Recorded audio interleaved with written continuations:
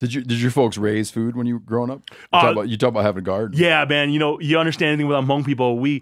So right now, my parents, you know, they're in their 70s, they're retired. They have a 10-acre farm, right?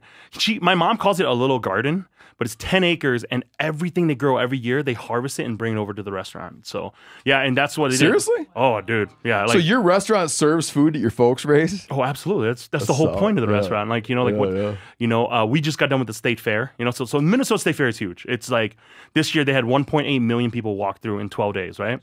And so my mom makes these kalapao, or they're these steam buns, right? So she makes these steam buns, a family tradition. And this year we sold a little bit over 23,000 of them. And so my mom and my aunt and four church ladies made 23,000 of these, you know, steam buns.